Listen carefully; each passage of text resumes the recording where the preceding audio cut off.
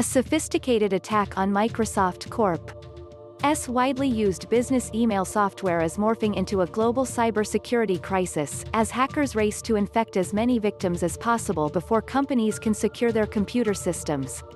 The attack, which Microsoft has said started with a Chinese government-backed hacking group, has claimed at least 60,000 known victims globally, according to a former senior U.S. official with knowledge of the investigation. Many of them appear to be small or medium-sized businesses caught in a wide net the attackers cast as Microsoft worked to shut down the hack. The European Banking Authority became one of the latest victims as it said Sunday that access to personal data through emails held on the Microsoft server may have been compromised.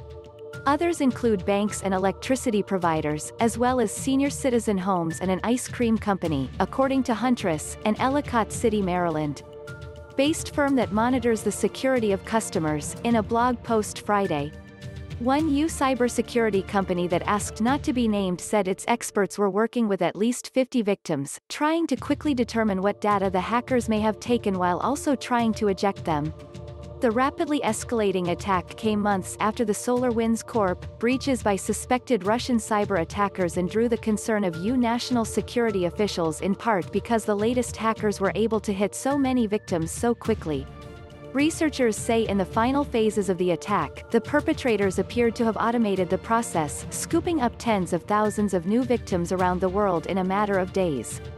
Washington is preparing its first major moves in retaliation against foreign intrusions over the next 3 weeks, the New York Times reported, citing unidentified officials.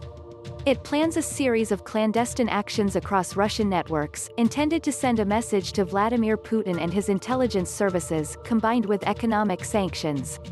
President Biden could issue an executive order to shore up federal agencies against Russian hacking, the newspaper reported. "We are undertaking a whole-of-government response to assess and address the impact," a White House official wrote in an email Saturday. "This is an active threat still developing and we urge network operators to take it very seriously." The Chinese hacking group, which Microsoft calls Hafnium, appears to have been breaking into private and government computer networks through the company's popular Exchange email software for a number of months, initially targeting only a small number of victims, said Stephen Adair, head of Northern Virginia-based Volexity. The cybersecurity company helped Microsoft identify the flaws being used by the hackers, for which the software giant issued a fix Tuesday.